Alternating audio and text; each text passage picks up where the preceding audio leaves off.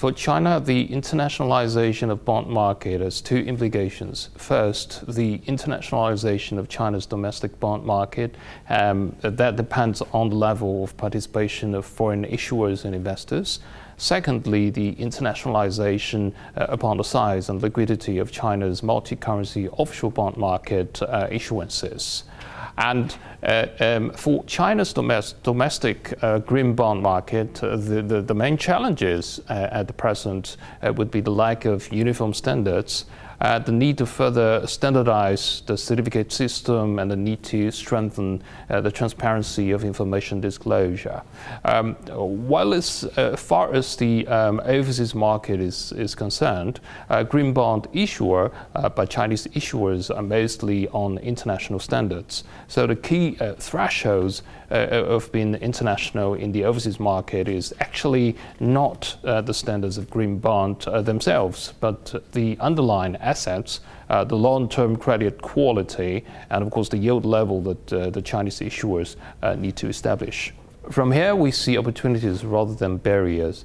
For example, being two of the leading facilities of renminbi's internationalizations, dim sum bond and panda bond issuances are both noticeable.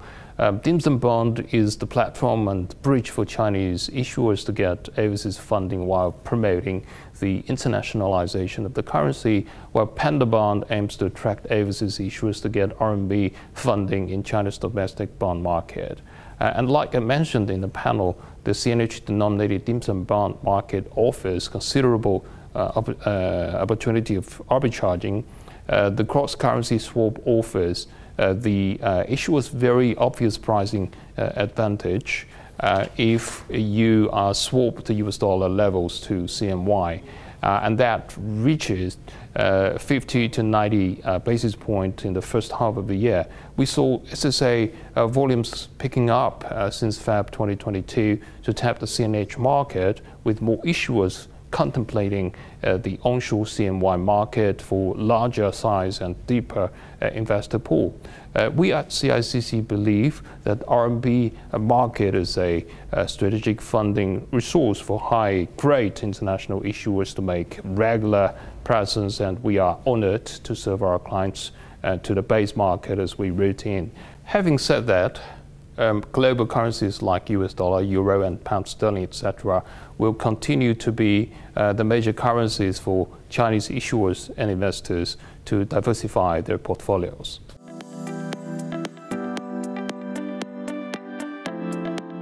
Yes, we do see increasing supply and demand in the ESG space, including increased prevalence of sustainability-linked structures, moving away from labeled bonds entirely towards holistic ESG analysis of issuers, etc. These are very positive trends to us. However, we've also seen risks and misconduct of greenwash in some of the cases.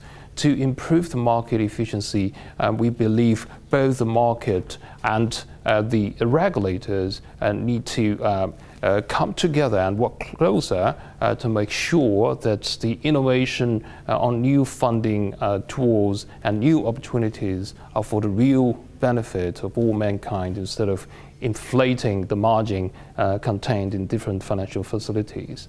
The synergy between the financial markets and government will be the key to achieve that. Very naturally, the global SSA sector is at the best position to take this initiative.